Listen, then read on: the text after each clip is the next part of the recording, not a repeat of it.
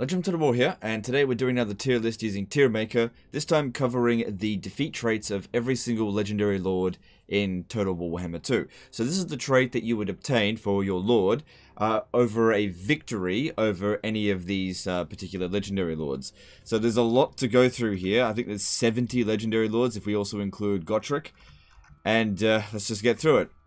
Okay, so we're just going to rank them from S tier to D tier, S tier being traits that are going to be useful for pretty much every single legendary lord.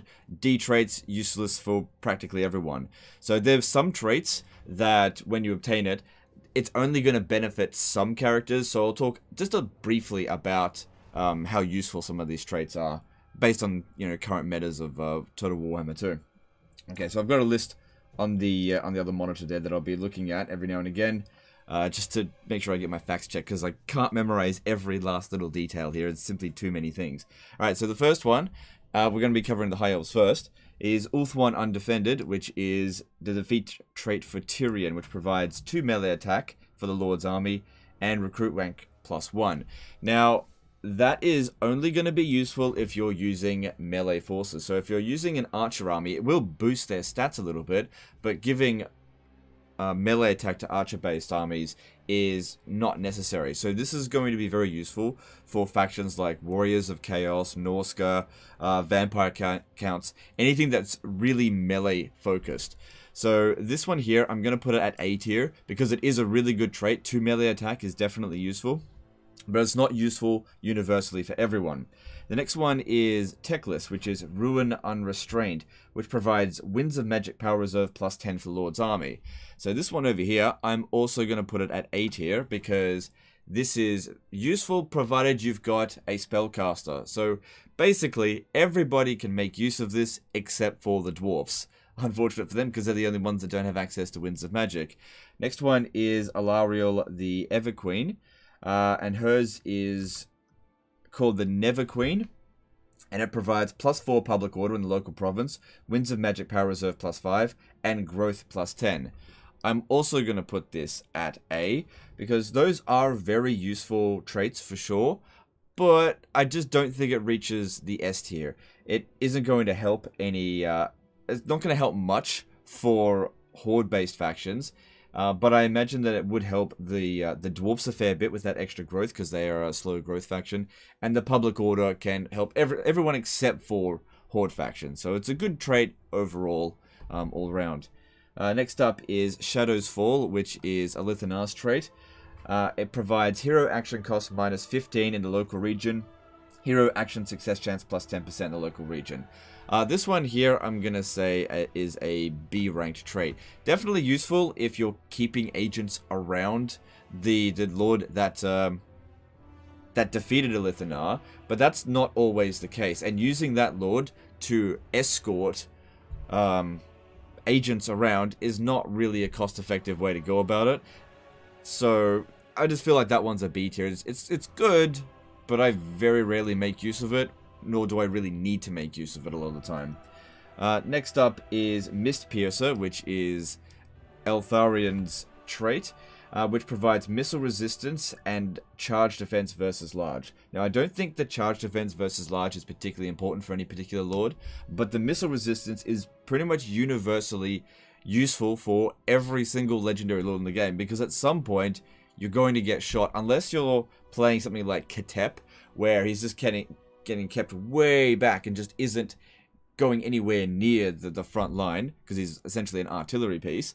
I'm going to put this one here at S tier, because everybody can make use of missile resistance. It's just a really good stat to have on all of your legendary lords, or just all of your lords in general. Because even your wizards or your melee lords, everybody gets shot. Okay, the next one is Dragon Slayer, which is Imric's trait.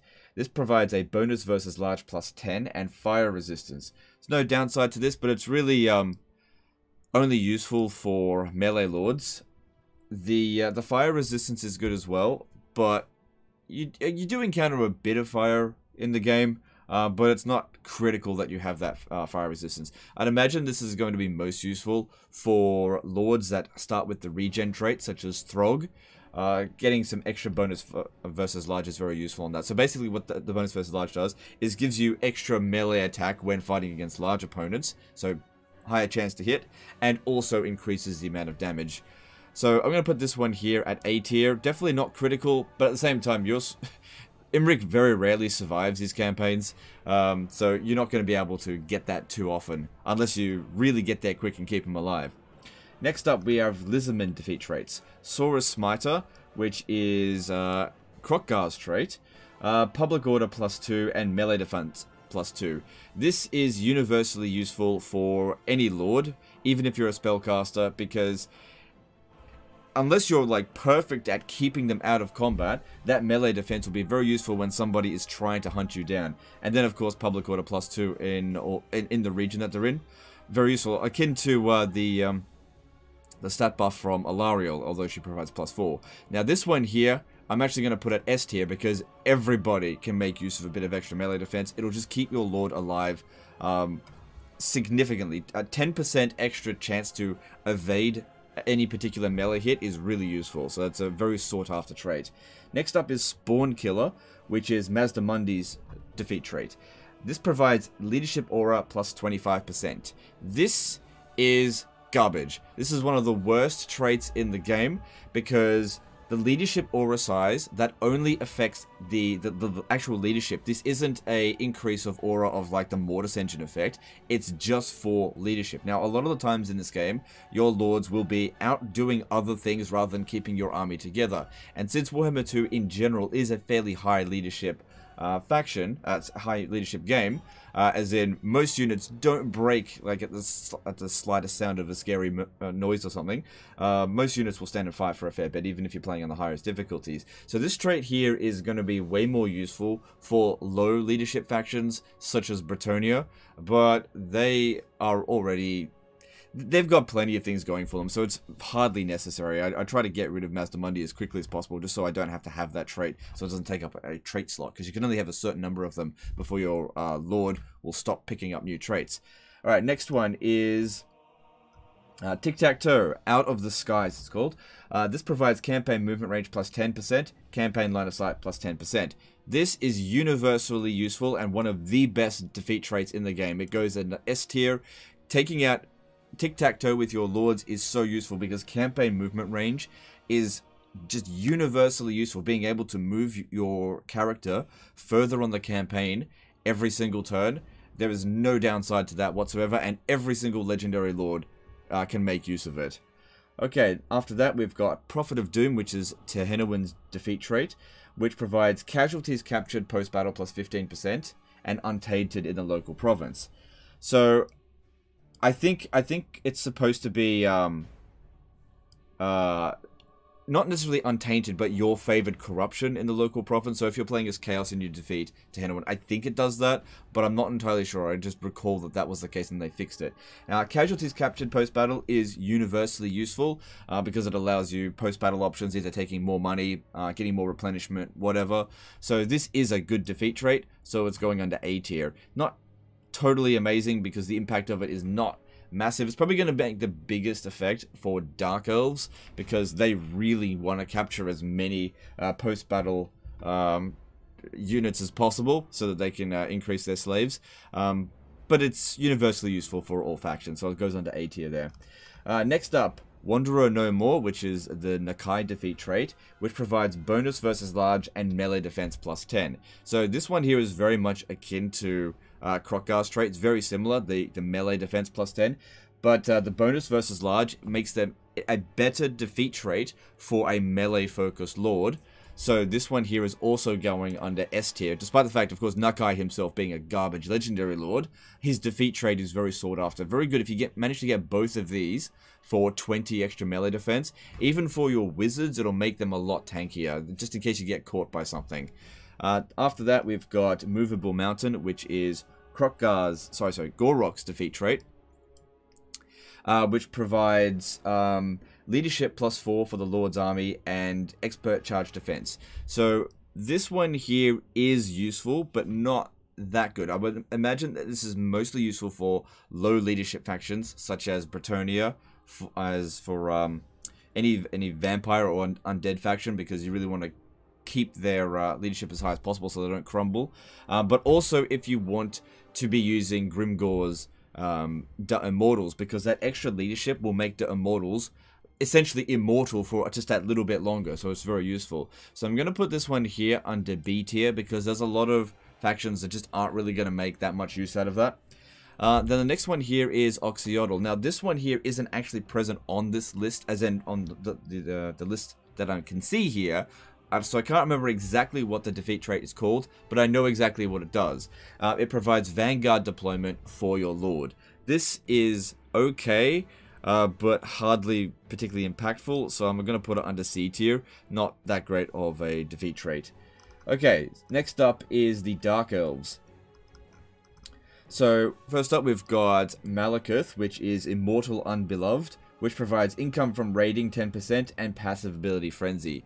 So, the income from raiding is almost useless for most races in the game, or a lot of the races in the game. So, High Elves and Lizardmen, for the most part, can't raid at all, unless we're playing as Nagaroth. You can't raid at all, so that income from raiding is completely useless.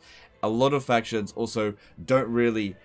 just don't benefit at all from raiding. So, for example, the Empire and Dwarfs, they just make jack shit from raiding anyway. So, an extra 10% on jack shit just isn't worth much. The factions that are going to make use of this are Greenskins and Norsca, and with maybe a few exceptions, the Warriors of Chaos, because they do make a lot of money from raiding, and they can go into raid stance without any movement remaining. So, the other one, of course, being Frenzy. Frenzy's alright. It's only really going to benefit melee lords. I'm going to put this one here as a B tier, because it just doesn't really benefit a lot of different potential lord types, or even races for that matter. So it's just an okay defeat trait. Next up, we've got Hag Butcher, which is Marathi's defeat trait. Now, this one here provides hero action cost minus 10% for all heroes, so it's a global bonus, and heroes self-defense chance plus 10% chance of wounding aggressive heroes in the local province. So this defeat trait here is really sort of weird. This is one of the best defeat traits for the High Elves, because they rely so heavily on their agent actions. It's also really good for Greenskins. It's really great for everybody. But a lot of races don't really make a lot of use out of their hero actions, so it's not universally useful for everyone, but it's super useful for the High Elves. So I'm going to put this under A tier, but just keep in mind that this is one of the most sought out traits for High Elves. It's just for all the other races. So for example, if you're playing as Warriors of Chaos, this is just crap. It just doesn't matter at all, because it's just very rarely even doing agent actions. Greenskins do make very good use out of the block agent action. Same thing with Skaven with their chieftains. So getting her with some races is way better than it is with others. Okay, after that we got Hellebron's defeat trait, which is the Day After, which provides armor piercing weapon damage plus 20 and melee attack plus 5. So this one here does, boost melee stats by a fair bit, sort of akin to the Krotkar and Nakai trait. However, this is only beneficial for actual melee lords. If you've got a wizard lord, generally speaking, you don't want that wizard lord or ranged lord to be in combat, so the melee attack isn't particularly useful for them, whereas melee defense is useful, because sometimes you just get attacked, right? And if something's got a low weapon strength, that's not really going to help that much. And plus 20 extra armor piercing weapon damage, while that's good, it's not that much, especially considering most lords have hundreds, if not thousands, of weapon strength. So this one here, useful to just get those stats up, but not that useful, so I'm going to put it under A tier there. Next up is Lockyer Fellheart, which is Black Arc Down. This one here provides immune to storm and reef attrition. It's okay. I mean, if you're sailing around with the Lord, that will be useful, and, a storm comes through, you just don't have to worry about taking attrition. But that being said, most of the time, that amount of attrition isn't really that high, unless you're, sitting around there for a really long time. So I'm actually going to put this one at B tier. It's useful for everyone, just not useful very often, so that's why we put it under there. Next up is Malice in Underworld, which provides armor-piercing weapon damage plus 30. So it's similar to Hellebron's, provides 50% extra weapon damage, armor-piercing weapon damage, but without the melee attack. I'd say this one here is pretty similar, but without the melee attack, I feel like 5 extra melee attack is actually way more valuable than 30 extra weapons damage, armor piercing, sorry. So I'm actually going to put that one at B tier, just because I just really feel like this one here is better across the board for all lords, whereas this one here just doesn't really benefit anyone that much. Just not a particularly good trait. But B tier is like sort of mediocre trait. Then we've got Beastmaster of None, which is Rakkath's defeat trait, which provides bonus versus large +8 and leadership -5 for enemy monstrous units, local enemy armies. So this can be an interesting one, because if you get this trait multiple times, and then with multiple different lords, and then use those multiple lords to march on a Rite of Primeval Glory army, for example, you will just terrify them. But that is such a rare occurrence that it's almost not even worth mentioning. Generally speaking, if you're playing on Legendary difficulty, that you're probably not going to want to put 4 lords all together, unless you're playing as Bretonnia or the Vampire accounts. But the bonus versus large is very good, especially for melee-focused lords. Once again, I'm going to put this one here at B tier, just because it's not universally useful. A lot of lords just aren't really going to make use of that trait, but it's not bad. Not like these ones here. Okay, next up we're going to Skaven. Alright, we got Vermin Flail. This one here provides bonus Vernus infantry. It says here +6, but I believe they changed that to +10 now. So this list that I'm reading here, I think, is a little bit old. I remember back in the day I made a list of worst defeat traits, and I think I put Queeks on there. But I think in hindsight, it's probably a little bit better than what I mentioned. So bonus versus infantry is like the opposite of bonus versus large. When you're going up against small entities, you get a extra melee attack bonus. So in this case here, it would be a melee attack bonus of 10, and also provide a little bit of extra weapon strength. So comparing that to Hellebron just provides a flat bonus of 5 regardless of whatever she's fighting, and this one here providing 10 provided you're going up against infantry. Now there are, I think, more oftentimes you will go up against infantry or small units than large units, especially in the early stages of the campaign, but I just don't feel like Queek's trait is that useful. If you're going to make it like a one-man Doomstack, it could be good, but just keep in mind, if you get this one, then you're missing out on something else, because there's a limit to how many you can get. I'd say this one is definitely under the non-essential category, so I'm going to put it under C tier. I just don't think it's particularly useful on its own. But if it was like giving +1 bonus versus infantry for the entire army, that would be a different story. Okay, next up is Lord Skrolk's trait, which is called Plague Lash. This one here, immune to swamp attrition, and provides -5 public order in local enemy province. Swamp attrition is not that big of a deal. There's barely any swamps in the game, mostly confined to Lustria, and even when you do walk through them, you barely take any damage, even if you have no attrition modifiers. And -5 public order in local enemy province is useless. Causing revolts in enemy settlements is one of the most ineffective ways to play in the game. I'd say that Lord Skrolk's defeat trait belongs under D tier. It's just not that good. You're just very rarely going to make use out of it. Now, next up is Tretch's defeat trait, which is Craven by name. Now, Tretch is a terrible legendary lord, but his defeat trait's actually fairly useful. Provides speed +12%, and then leadership +4 during subterranean intercept battles, which that's not very useful for a lot of that's for the Lord's army as well. It's not. It's okay. It depends on what faction you're playing as, I suppose. I mean, if you're playing as vampire accounts, that's only when you're intercepting other armies, I suppose. But the speed +12% is pretty much universally useful for your lords.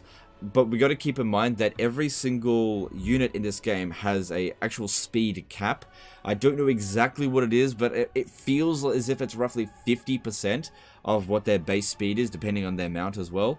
But I do think it's a very good defeat trait, very useful for lords that need to zip around the map very quickly, such as wizards. So I'm going to actually put this one under B tier, mainly just for the speed. Speed is very useful. It's one of the best or most underrated stats in the game. It's really good to move your lords around quickly.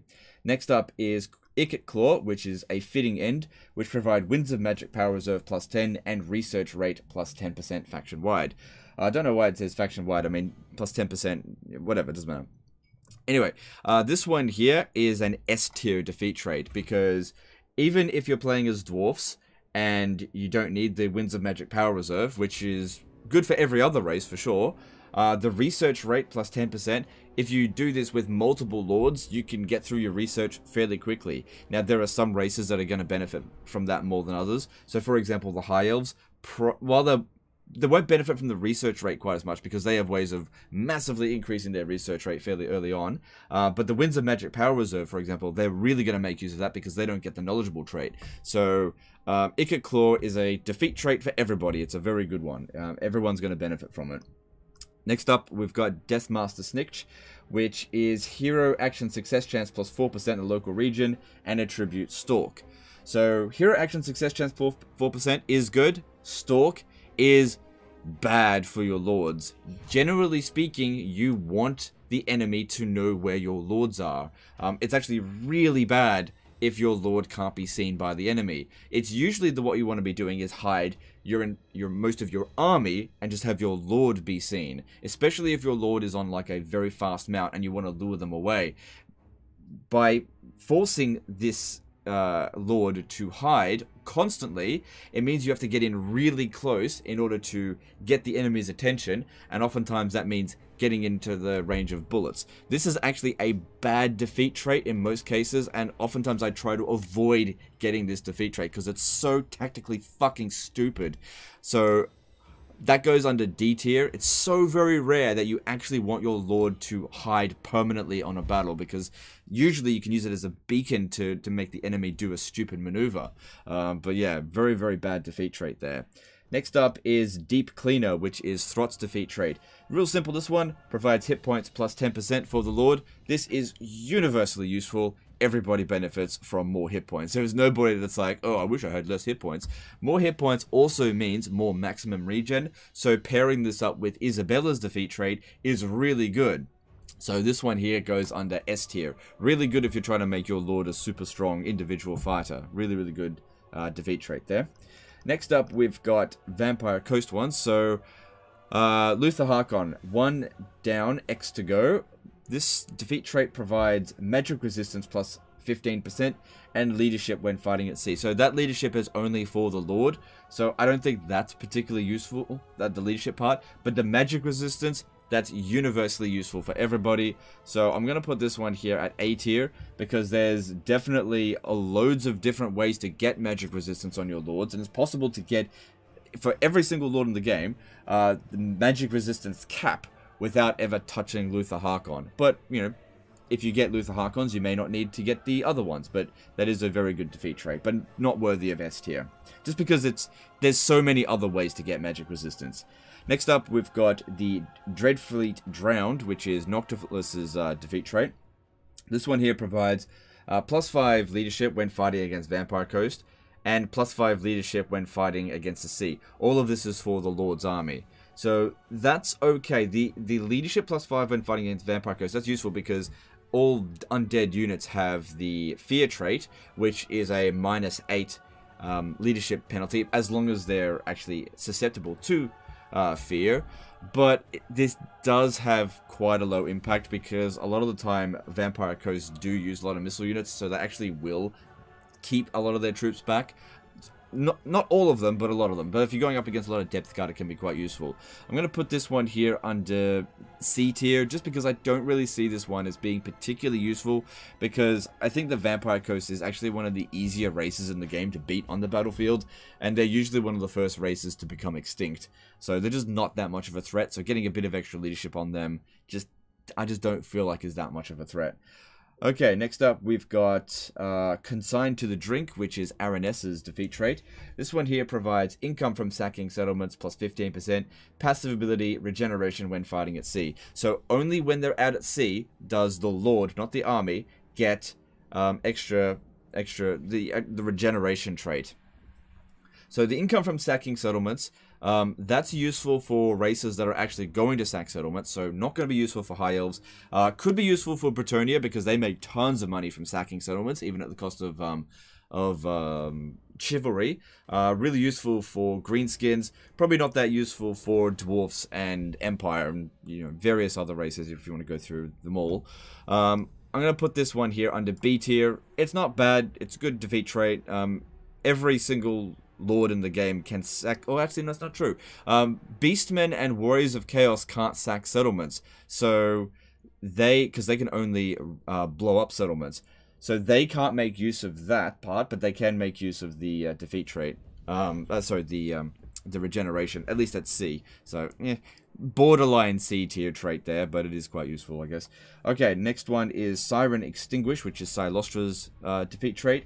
I believe they actually changed this a little bit. It used to be one of the only defeat traits that provided like a malice. It used to give you like increase your miscast base chance, but now they actually reduced it to miscast base chance minus 5%.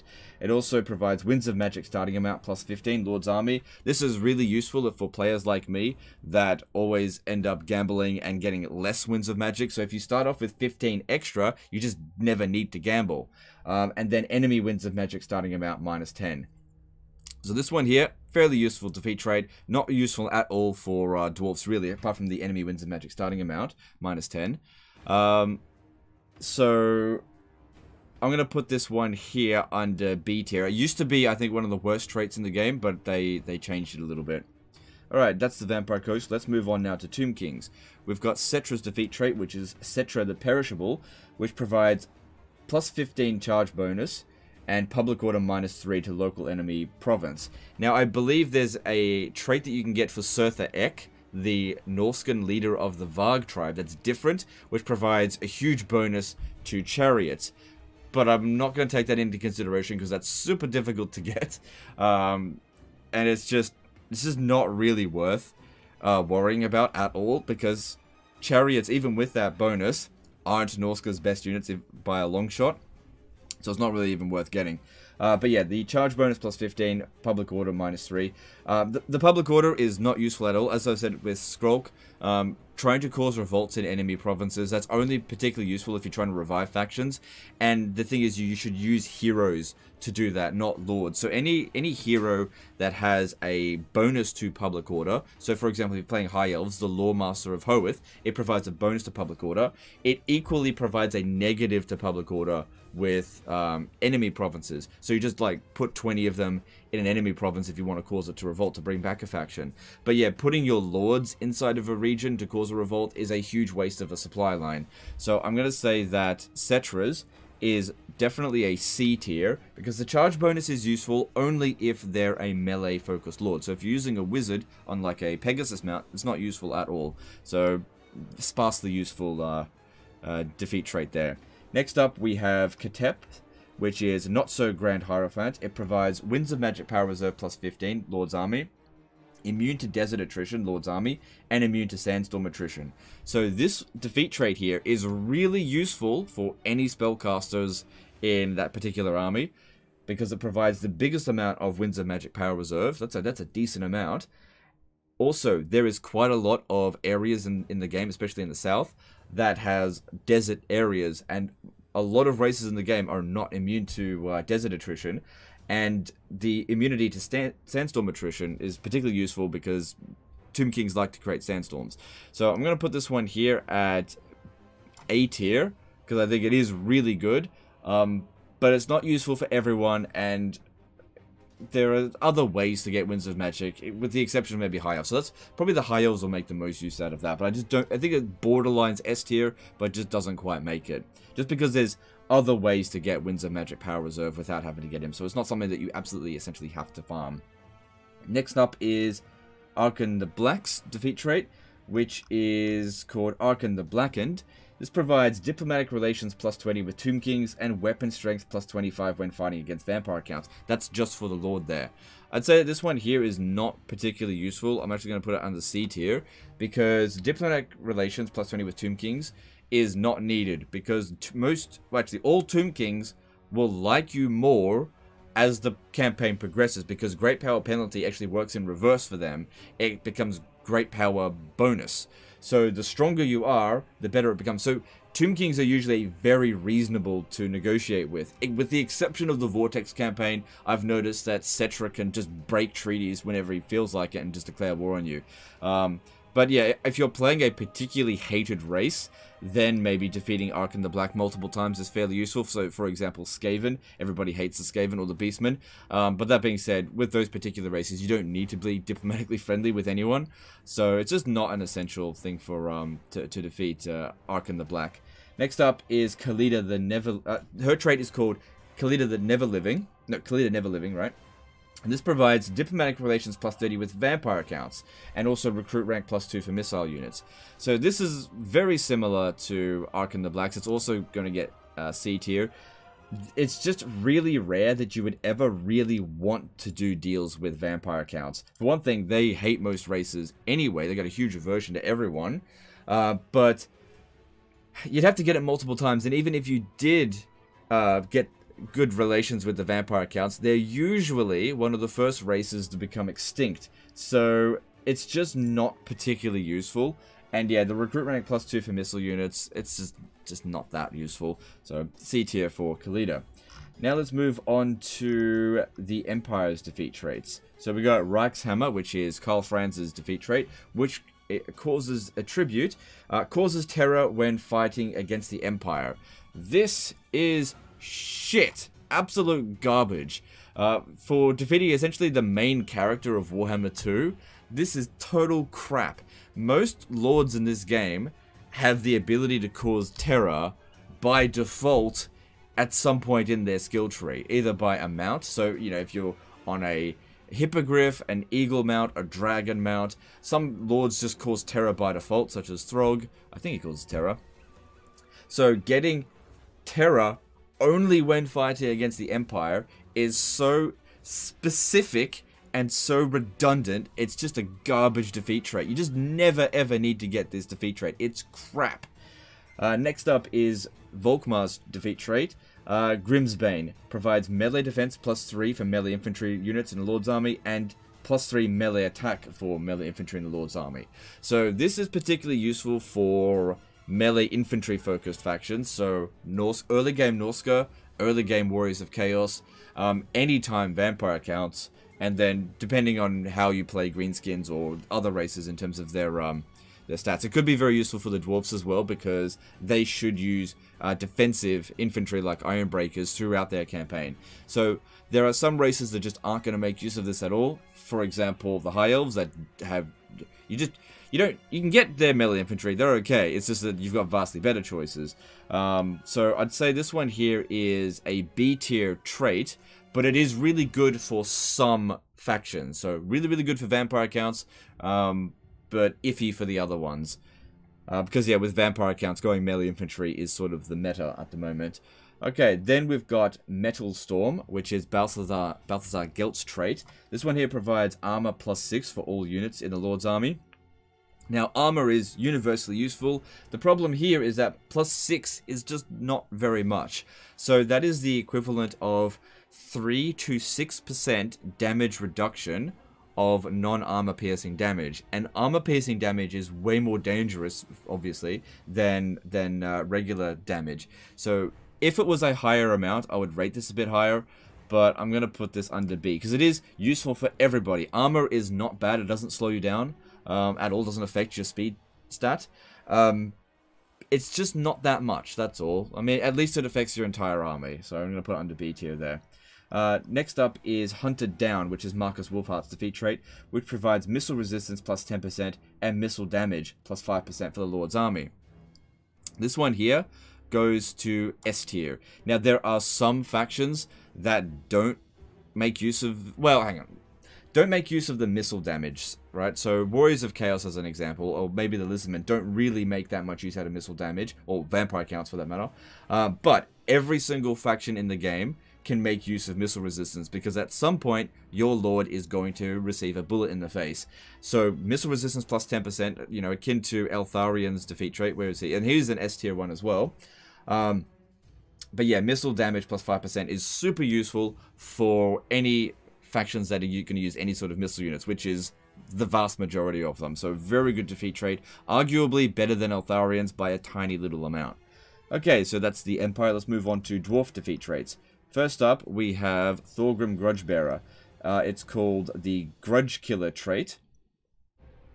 And this one provides construction cost minus 10% for all buildings, local province, and research rate plus 10% faction-wide. So, just for the research rate alone, very, very useful. Construction cost minus 10%, very useful for specific factions if you want to have a particular lord that's got this trait to just pop in and out, sort of like how I use administrators with High Elves. I'm going to put this one here under A tier, just because it is really good, for sure, but if we're going to compare it to Ikit who also provides research rate, I think that the Winds of Magic bonus that he provides is a bit better than the construction cost reduction for Thorgrim's defeat trait. It does borderline S tier, it's just doesn't quite reach it, only by a little bit, so I'm going to put it under A tier there. Next up is Grombrindle's trait called Beardhammer, and this one here causes terror when fighting against dwarfs, which is fucking garbage. It's the exact same trait that Karl Fran provides. It's just for the dwarfs. Now, here's the thing. It's even worse than Karl Franz's because at least the Empire is kind of susceptible to terror because a lot of their units are relatively low leadership. Now, the thing is with dwarfs is that they are in an extremely high leadership faction, so terror doesn't apply a lot of the time. You have to nearly obliterate a dwarf unit before terror can even be applied. And then, on top of that, of course, your lords can get terror by default against everyone, most lords. And then, there are a lot of ways in which dwarfs are actually immune from psychology. So, for example, longbeards are just immune to psychology by default. So, this is an absolute fucking garbage trait. If it provided fear when fighting against dwarfs, that'd be different. Because fear, I think, is more useful than terror. But even then, that would just be completely bloody useless. Okay, next up is Belagar Ironhammer's defeat trait called Kinghammer. Provides leadership +4 during subterranean intercept battles. It seems to be that's just for the Lord. And also provides melee attack during subterranean intercept battles. So these are specifically when you're intercepted, not for subterranean battles, but when intercepted. So this is really, really, really niche, and it only applies to the Lord. This is going under D tier because it just is so very rare to actually come into play that it might as well just not even exist. Just such a low impact. Like, you might get through a couple of intercepts over the course of an entire campaign, and to make such a small use out of it. Like, what if your lord is a spellcaster? Who cares about that melee attack?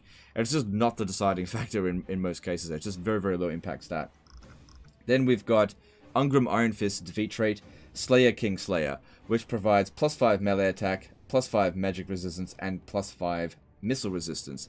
This one here is an A tier defeat trait. Really, really good. Not necessarily critical for everyone, because melee attack is not useful for spellcasters. It's only going to be useful for melee focused lords. But magic resistance and missile resistance is universally useful, because at some point somebody's going to use a magic attack on you, and at some point somebody's going to shoot you. They could be the same attack as well. So it is definitely akin to one of the best dwarf defeats traits, and very useful if you're trying to make a one-man doom stack. The only problem with it is that Ungrim Ironfist is usually such a pain in the ass to fight that getting it can be troublesome, but it is a very good defeat trait. Then we've got Thoric Ironbrow's defeat trait called Old Grumpslayer.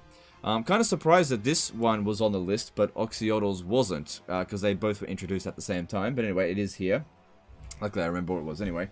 Provided magic item drop chance +15% for the accompanying lord, enemy winds of magic starting amount -10 for the lord's army, and armor piercing weapon damage +3 for the lord's army. So this one here provides a lot of bonuses, but a lot of this stuff is only really going to be useful for infantry-based armies. Not necessarily melee infantry, but any kind of infantry, because armor-piercing weapon damage +3 on a Carnosaur is next to nothing.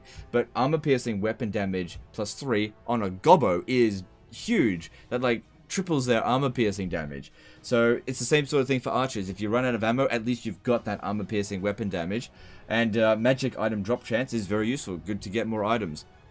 So this one here, I'm going to put under A tier, but it's definitely more useful for armies that are going to be coming in with bigger numbers, and much less useful for armies that are coming in with smaller numbers, like, for example, lizard men, depending on how, of course, you're using your army.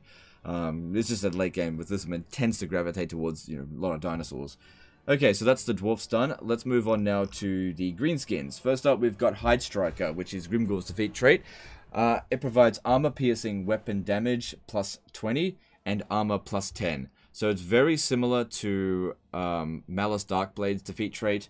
Instead of providing plus 30, it provides 20 and then provides a bit of extra armor. These are some fairly low numbers for a defeat trait, so I'm going to put this under B tier because it's pretty much exactly the same as Malice's defeat trait. So yeah, that's why it's going under B tier there. I mean, it's practically identical, at least in terms of its function. Then we've got Sneaky Smiter, which is Skarsnik's defeat trait, which provides ambush success chance plus 20%, ambush defense chance plus 20%, Lord's Army. So this is really, really useful for any faction that is either a Skaven faction or fighting Skaven factions or fighting Beastmen. So really, really good for Beastmen as well. I'm not going to put it under S tier because it's not useful for everyone. I'm going to put it under A tier. So this is... If you're playing as Skaven, you want to get this defeat trait. You want to farm this trait because ambush success chance is super useful. If you're playing as dwarfs, you want to, before you go and fight Skaven, you want to get this defeat trait because you want to get that ambush success chance down as much as possible.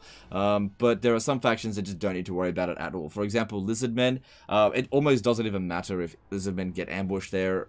They're just not really susceptible to it. Same sort of thing with Warriors of Chaos. It just doesn't really hurt them that much. So they just... the Warriors of Chaos can't ambush people. So they just don't need to get Skarsnik's defeat trait. Very useful for the Empire. And, you know, various other factions. So, good defeat trait, but not S tier because it's not universally needed. Alright, next up we've got Great Green Killer, which is Wurzag's defeat trait. Oh my god, still so many. This providing a physical resistance buff of 10%. This is universally useful. Everybody wants to make use of this. In fact, it's one of the most critical defeat traits to get if you want your Lord to become a one-man Doomstack, because this is the only instance of getting a trait that provides physical resistance. There's loads of ways to get magic resistance, but this is the only way to get physical. So this one here is actually going into S tier because what it does is going to benefit everybody, because at some point you're going to take physical damage, regardless of, you know, how well you micro, well, unless you're really, really good at it and avoid combat. But spellcasters, you know, if a non-magical bullet is in their face, that 10% can really, really help.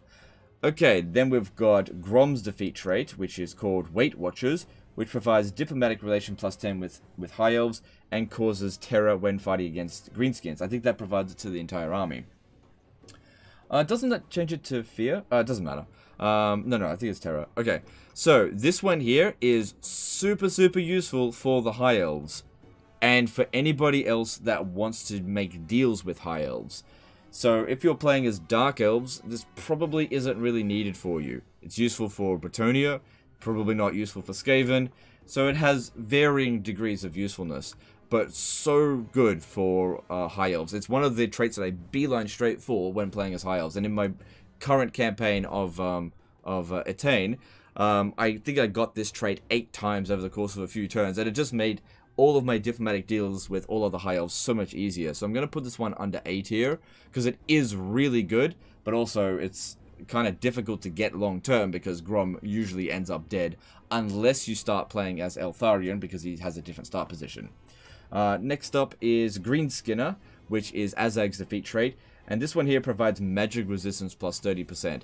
30% is a huge buff to magic resistance. It's actually one of the biggest buffs in the game for resistance. Now, there are plenty of other ways to get magic resistance in the game, and you can probably get to maximum magic resistance even without it, but this is definitely one of the better ways of getting it, so I'm going to put it under S tier. It's really useful. Getting Wurzag's trait and Azag's trait is essentially 10% ward save, which is really bloody good. Okay, now we move on to vampire counts.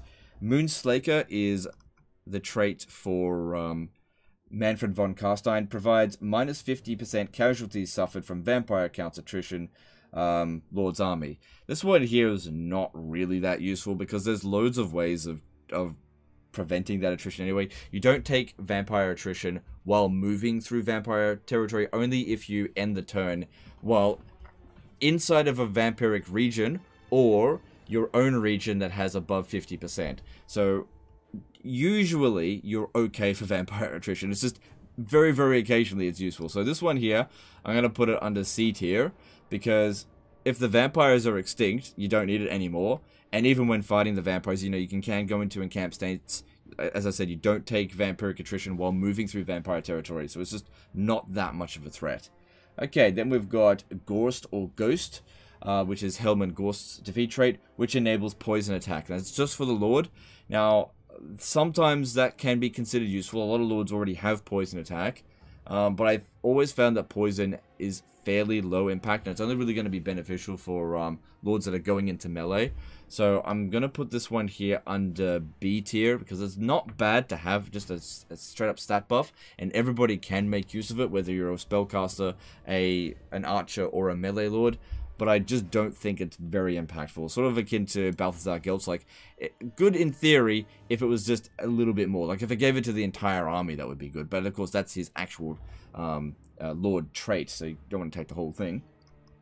Then we've got Vlad defeat trait, which is Undeath Descendant, and he provides wound recovery time -4. Now, this is very useful for people that are constantly getting their legendary lords smashed. It's also really bad if particularly strong AI legendary lords get it, such as Lewin Leoncoeur. You do not want to be fighting Lewin Leoncoeur every single goddamn turn. So this is a very good defeat trait if you suck at the game. So, I mean, if you're really good at the game, your lords never get wounded, you never need to make use of it. But since it's good as a crutch, I'm going to put it as a B tier trait. It's really useful for the AI though, especially if you just really don't want to be seeing them very often. So B tier trait for that one.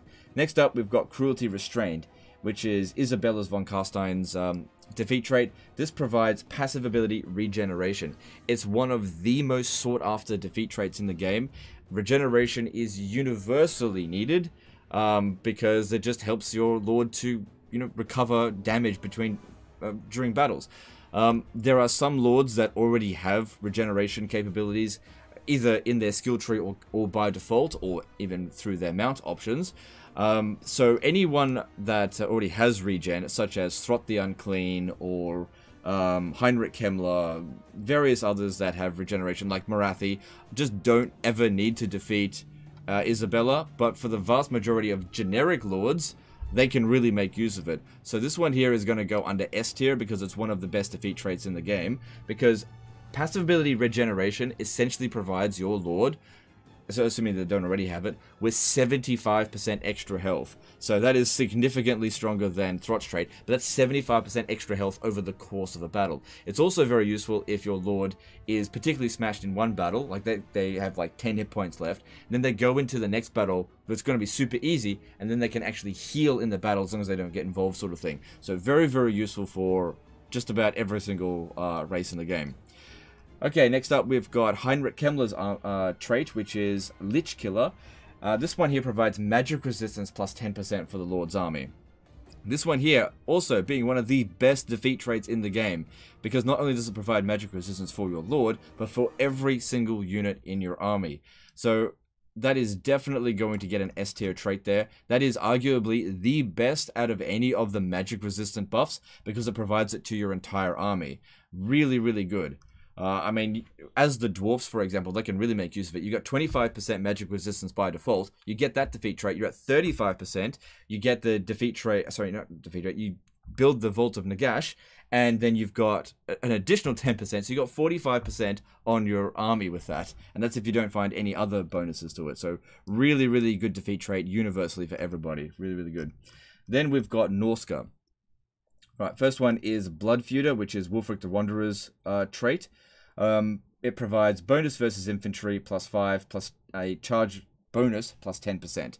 So very useful for units, lords that have already a very high charge bonus, but nothing particularly special. I think I'm going to put this one under B tier. It's definitely not critical for any of your, one-man doom stacks. Then we've got the Throg defeat trait, which is Troll Hunter. This one here providing bonus versus large plus 15, weapon strength plus 3%. This one here is actually better than Wulfric's defeat trait, so I'm going to put that under A tier. It's really good, that one. Well sought after for any one-man doom stacks. And even if it's a spellcaster lord, bonus versus large is definitely not bad. Okay, then there is a note here on Surtha Rect. I don't have a card for it. I'm just going to mention it briefly. So this is only for if Cetra defeats Surtha Ek.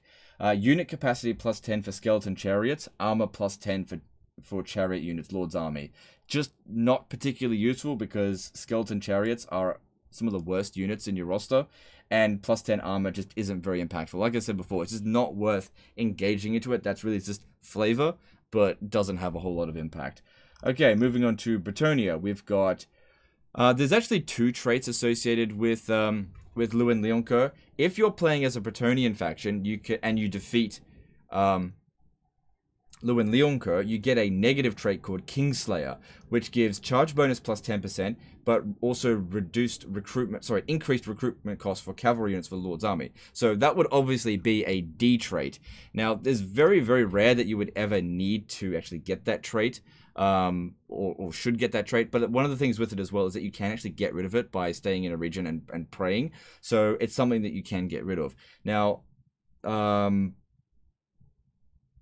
hang on, that was the actual trait for, sorry, I got it around the wrong way there. Kingslayer is the trait if you're playing as anyone other than a Bretonian, and defeat Luin Leoncoeur. It provides charge bonus plus 10 plus reduced recruitment cost for cavalry units. Right, sorry, I had it around the wrong way there. The defeat trait for Bretonians to defeat Luin Leoncoeur is Traitor, which provides minus 50 chivalry, provides 20% extra weapon strength, but also increases the upkeep for the Lord's Army by 10%. And you can get rid of that one. It's the only defeat trait you can get rid of by praying. Sorry, I had that one round the wrong way. My bad there. Now, as for the Traitor stat, that's obviously a D-ranked trait, but since you're very unlikely to get that unless you're playing as Bretonnia, actually you can't get it unless you're playing as Bretonnia, the Kingslayer trait is okay. It's not that great. I'm going to put that under B tier. It just, reduced cost for cavalry units. Most factions don't really benefit from the cavalry, and charge bonus plus 10 is, it's alright if you want to charge in. A lot of lords don't charge much. So, not universally needed.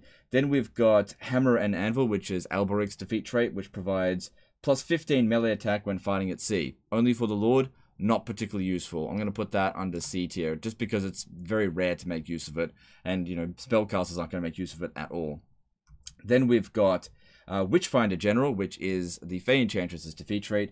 This one here provides casualty replenishment rate plus 10%. This is an S tier defeat trait, one of the best in the game. Now, this is particularly useful if you're playing as Bretonnia, because Bretonnia has pretty much no way of increasing their replenishment rate. So pounding down on the Fey Enchantress with all of your lords can be really useful. Now, when you're playing as the Fey Enchantress, what you can do is deliberately lose to Alberic and Luin Leoncoeur to give them your trait and then confederate them. But yeah, the only person who can't actually get the Fey Enchantress's defeat trait is the Fey Enchantress. But the thing is, if you start playing as her, then at least you have 15% extra casualty replenishment rate just as your faction trait. So that's how she's sort of compensated for it. But really, really useful defeat trait. There is a caveat to that, though. That type of replenishment requires you to be in friendly territory. So if you're playing as the Warriors of Chaos, for example, if you're out in encamp mode, it actually doesn't apply to that, because that is constant attrition. Sorry, not constant attrition,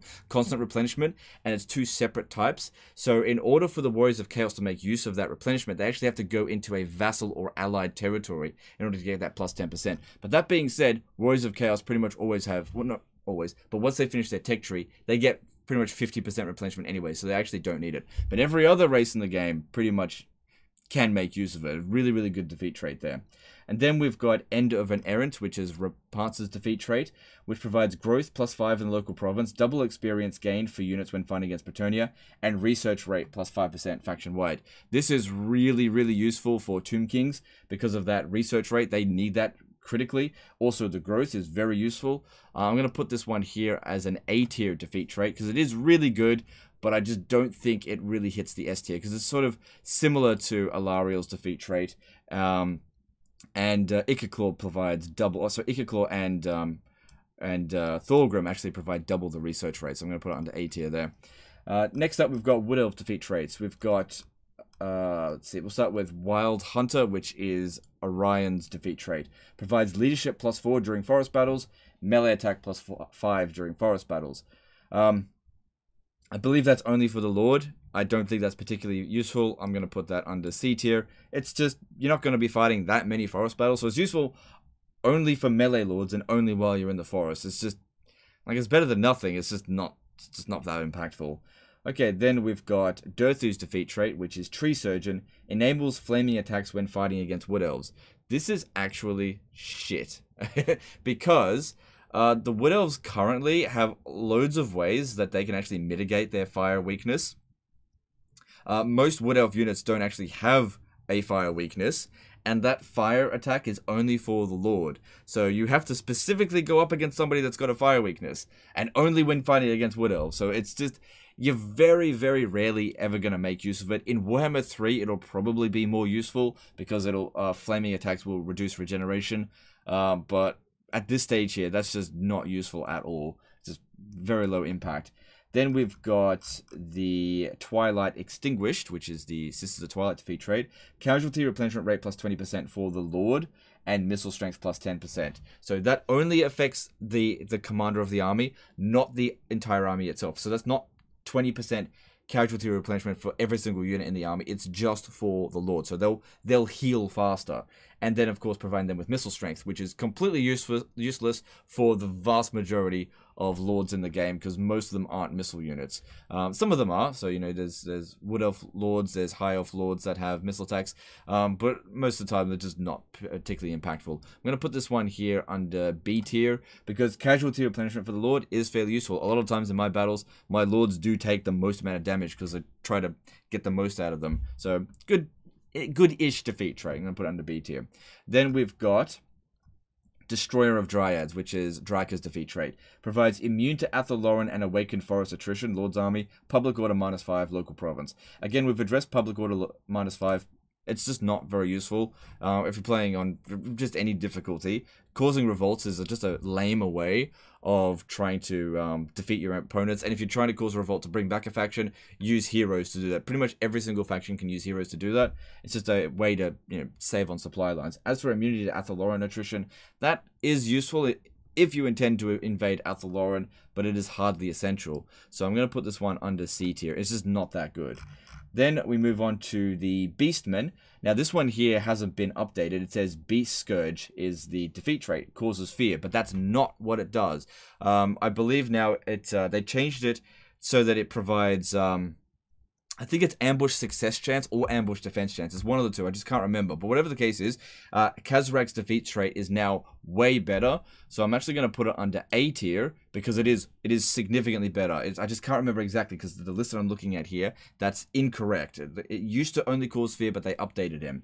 Okay, then we've got Crow Reaver. Leadership +3 when fighting against Beastmen Warherds. Melee attack +3 when fighting against Beastmen Warherds. Now, I'm not sure if they updated this one, but assuming that they didn't, that's not very much. It doesn't really provide that much, I guess, because that's only for the Lord, that stat. So I'm actually going to put Malagul's defeat trait as a C tier one. It's just not that useful.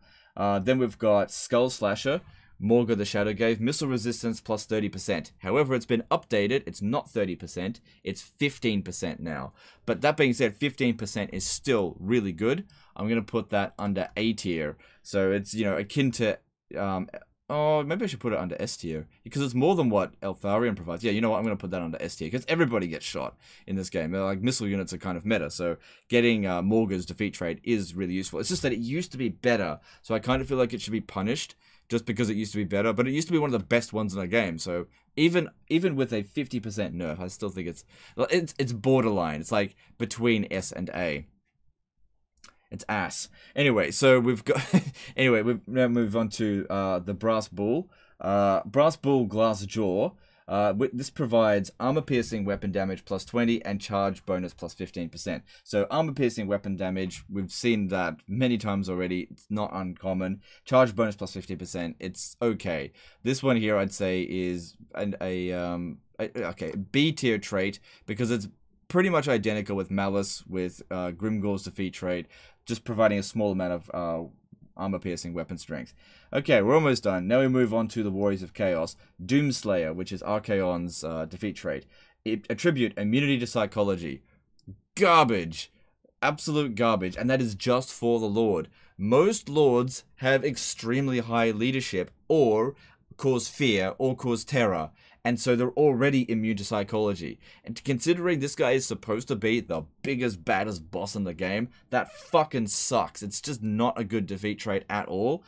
Because psychology for Lords is just not that big of a deal. If it was for the entire army, that'd be different.